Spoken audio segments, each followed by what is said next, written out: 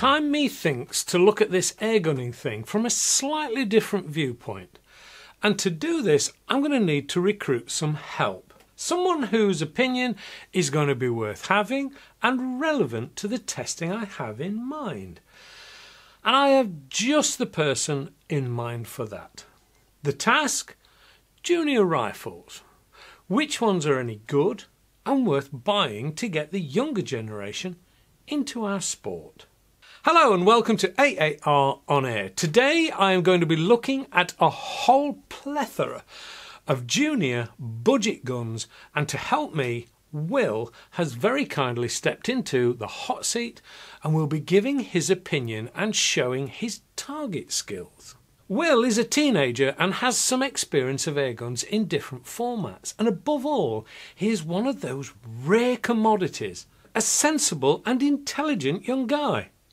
The guns in question: the Gamo Junior Hunter, the Crosman Inferno Junior, the Gamo Delta Fox GT Whisper, the Nova Vista Spitfire, the Daisy Powerline 880, the Crosman 760 Pumpmaster. And just for good measure, I'm going to throw a couple of wildcards into the mix too. But more about that later. Before we get stuck into the testing, the first thing really is to go through the statistics of the guns that we have up for testing today. This may seem a lot of information, but I have tried to give the most important information if you're choosing one of these for your junior member of the family. First up, the Gamo Junior Hunter Break Barrel. Overall length 91.5 centimetres or 36 inches. Weighs in at 1.87 kilograms, and that all-important figure, but to trigger length 31.5 centimetres or 12.5 inches. Trigger pull weight 3.75 pounds. This gave an average of 443 feet per second, 3.68 foot-pounds or 4.99 joules. And it has a UK price of around £99. 2. Crosman Inferno Junior Break Barrel. Overall length of 103 centimetres or 40.5 inches, weighing 1.85 kilograms. The butt to trigger length of 36.5 centimetres or 14.25 inches. Trigger pull weight was about £5. Average 350 feet per second, 2.3 foot-pounds or 3.11 joules. UK price again round about £99. Third one along then was the Gamo Delta Fox GT Whisper. Again, another break barrel with an overall length of 106 centimetres or 41.5 inches, weighing in at 1.88 kilograms, but to trigger length 35 centimetres or 14 inches. Trigger pull weight was 4.25 pounds. With an average of 619 feet per second or 7.18 foot-pounds, 9.74 joules. Then we come into the pump actions. The first one is the Nova Vista Spitfire, which is pump action as we say, and 99 centimetres overall length, which is about 39 inches. It's quite light at 1.51 kilograms with a butt to trigger length of 36 centimetres or 14 inches. Trigger pull weight of 5.5 pounds. This, as we say, is a pump action, so the more pumps, the more power. But it does top out no matter how many more pumps you give it, like all of the pump actions here in fact. This gave 636 feet per second or 7.58 foot-pounds, which is 10.28 joules. Price in the UK, around about £79. Daisy Powerline 880 then. Pump action, 96 centimetres long or 38 inches, weighing 1.42 kilograms, but to trigger length of 35 centimetres or 13.5 inches approximately. The trigger has a pull weight of 6 pounds. Maximum power 733 feet per second, 10.07 foot-pounds or 13.66 joules. Makes this quite a powerful junior gun and would need a little bit of extra care. Surprisingly enough, the price of this is less than £50 UK. Sixth on the list then is the Crosman 760 Pumpmaster. Again, as the name suggests, pump action. 103 centimetres or 40.5 inches long, weighing in at a featherweight less than 1 kilogram. kilograms at 0.98 kilograms. But to trigger length is 36 centimetres or 14.5 inches. The trigger has a pull weight of 6¼ pounds. The maximum power I saw was 554 feet per second, 5.75 foot-pounds or 7.8 joules. UK price tag approximately £67. So far, a real mixed bag, I'm sure you'll agree. First test then. Which does Will like the look of? And what I wanted to do first of all is just have a quick look and let Will have a look and find out which one he likes the look of, first of all. So, which one would you say? I like the look of this one the best, to be honest. Yeah. So you like the Gamma? I like that one the best, yeah. Okay, what this one is a brake barrel. Yeah. Yeah? So you pull it all the way down, load the pellet in, and away you go. Yeah? You quite like that one? Yeah, I like that one the best, yeah. Okay. If you were going to pick any others, which one would you say you'd like? Probably that one as well. Probably that one. Yeah. But that one is a pump action. Oh, yeah. And it'll fire pellets through a magazine fed system.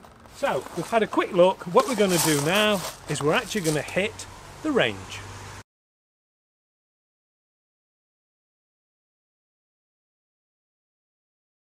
First up was the all wooden stock Gamo Junior Hunter, and we joined this as Will was trying out his target work. Set out at 25 metres.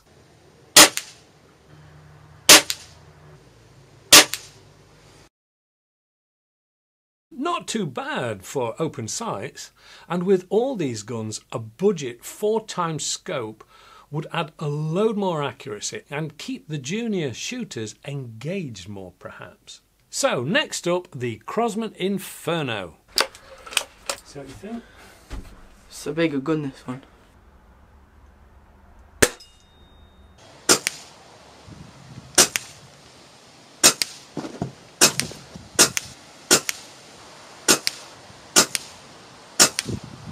Again, not too shabby. Next up in the brake barrels is the long gun with equally long name, the Gamo Delta Fox GT Whisper.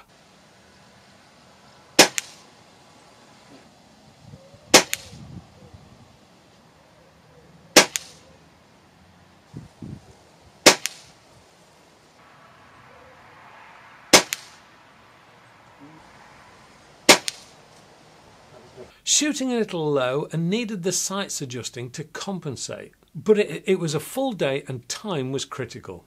We did put a scope on this later and the results were really pretty good.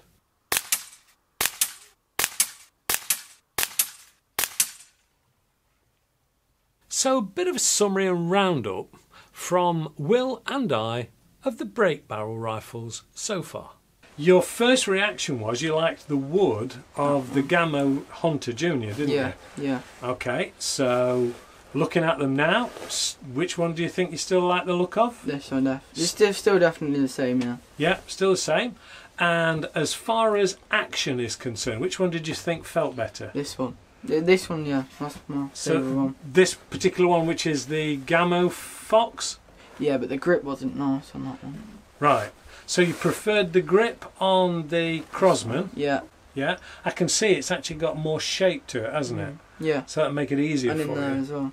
Yeah. Whereas on the Gamo one, it's actually quite level, isn't it? You could have done with a cutaway to get that thumb in. Yeah. Yeah, as you say, the moulding would be better, wouldn't it? But as far as shooting then, which one do you think shot the best? This one. The Gamo Fox again? Yeah. It's a heavier, bigger gun for you, isn't it, really? Yeah. I mean, that would actually fit an adult quite comfortably as well. So we can actually see the difference in the length of the butt pad to trigger. All three of these will actually take a scope. And if we get a chance, we'll drop a scope on, say, your favourite one of these and see how it fares. Yeah. Cool. On to the pump action guns then. Now these benefit from more pumps if it's power you want to maximise on, or fewer pumps for shorter distances. Great fun these. Firstly, the Nova Vista Spitfire. Okay, the next one up is the Spitfire. Now, this one is predominantly plastic, very lightweight, obviously metal around the barrel, but other than that, most everything is plastic. It's also open sights again, and believe it or not, there's actually a rail on the top if you want to put a scope. This is dual fuel because you can actually put pellets in it, or you can put BBs, but the BBs will automatically load as you pull the bolt back. First things first then, so you pull the hammer back, and then it opens up a tray to drop your pellet in. It's 177 that we're using. Push forward, and you need to do that bit first before pumping, because if you don't pull and cock the gun first, any pumped air will just simply be ejected straight out the barrel, so it won't charge itself, so you're perfectly safe. So it's pump action. Normally you're best to give it between half a dozen and say 9. Any more than that is pretty much wasted. It won't go above a certain power. It puts the safety on to start with automatically, which is nice. It's push forward in front of the trigger, and then you're away. So, see what you think. Games consoles, and actually gives them a bit of exercise at the same time.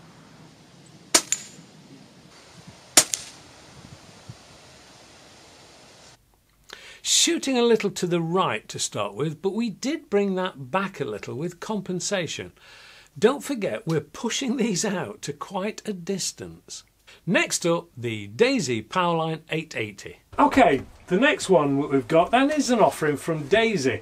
Now it's a very similar principle to the Spitfire in that it's dual fuel again, pullback cocking mechanism, and it's a pump action, almost identical. Yeah. Again, it's all plastic, isn't it? Yeah.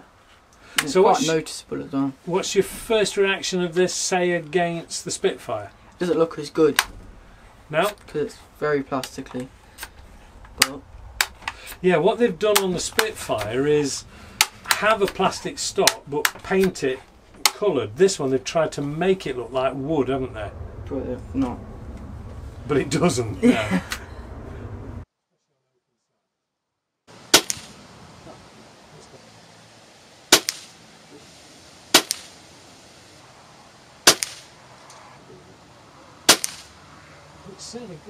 Not bad grouping at all, a little high, but nothing that couldn't be corrected. Last up of the pump guns is the Crosman Pumpmaster 760. Again, predominantly plastic, quite short for Will. Again, you're looking probably for somebody who's under 5 foot tall because of the trigger to butt pad on the stock is quite a short distance. Again, it's pump action, mostly plastic, pellet loading via a slide-through magazine system, which isn't automatic. You do have to keep pushing it through each time, but you can load up 5 pellets. It also comes with a BB slot to be able to slot BBs in anyway. And what we're going to do is we're going to fire this one on BBs. Open sights, no adjustments, and we'll just see how we fare.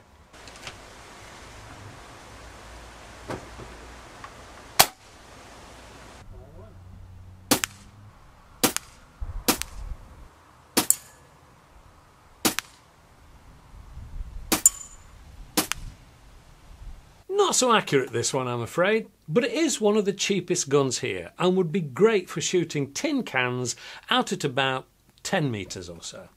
So what about a sum up on the pump action rifles? Okay, what we're going to do, we're just going to have a quick recap. So we've got 3 pump ones that we've used. The first one was, well, the Spitfire we used first, didn't we? Which was that one, all plastic. It's got some heavy, it's quite heavy, that one. Quite heavy, is it? Yeah. Then we used the Daisy, and then we used the 760 Pumpmaster. So, which one of the 3 then did you prefer the look of to start with? Yeah, I like the look of this one the best. The Spitfire? Yeah. So do you still like the look of that one best? Yeah. Still like that one? Yeah. So out of the action though, forget what it looked like, which one of these did you think was the nicest to use? To pump, Yeah. this one. The Pump Master 760. Yeah. Was it easier to pump or just Yeah. felt better? It just, well, it was like better grip and nicer. Right, okay. And then the trigger on this one. You preferred the trigger on the Daisy? Yeah. Yeah, because that was quite a short trigger, wasn't it? Yeah. And then like the length and the look of that one. Okay, so for you, obviously your size, etc. Out of these three, which one would you choose and why? This one. You still go for the Spitfire? Yeah, because it's just bigger. It's bigger? And it fits me better. Right, so even though the trigger is nicer on the other one, Yeah. that one is more comfortable for you to Yeah. use overall? Yeah. Well, that's cool. Okay. Now a couple of wild cards. Firstly, the Nova Vista SR16M. I've done a full review of this and found this terrific fun for adults and would be great for the whole family. But this particular one is again pump action, BB or pellet, so dual fuel, open sights front and rear, as Will's just found, adjustable stock to get it exactly right for you. That's why I mean a younger one could do it. And how heavy is this gun, Will? It's actually light, not that heavy. It's really light, isn't it? Yeah. Because it's predominantly plastic, apart from the barrel, of course. So you can adjust it, get it where you want it. It's got that nice action that you pull open, slot into the tray again. Right. We're talking 177 or BBs. Now I've shot this and I found this totally addictive. And the maximum pumps you're really going to get out of this is 10. Yeah. Yep.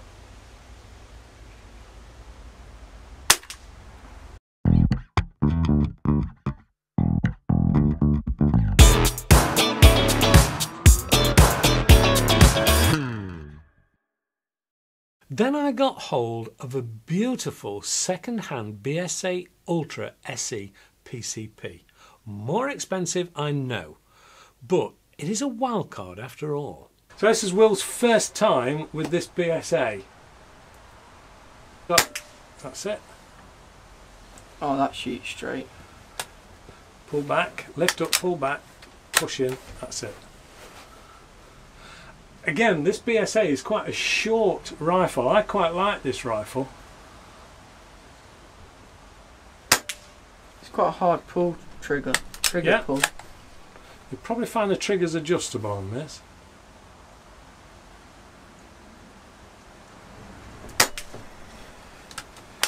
It's really nice and quiet, and of course downrange it'll be even quieter.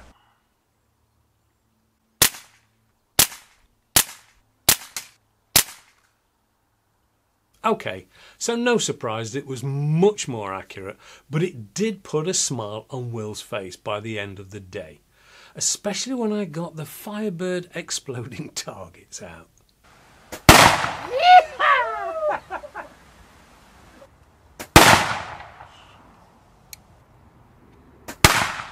Yeah. There's the ring again. You got it. Okay, so that was a bit of fun, but there are 7 guns there, all at around or below £100 UK, that will give a young shooter far more fun and fresh air, all for less than the price of a PS4 Call of Duty game. So with Christmas around the corner, give your family the gift of fresh air. And, as Nike would say, just do it.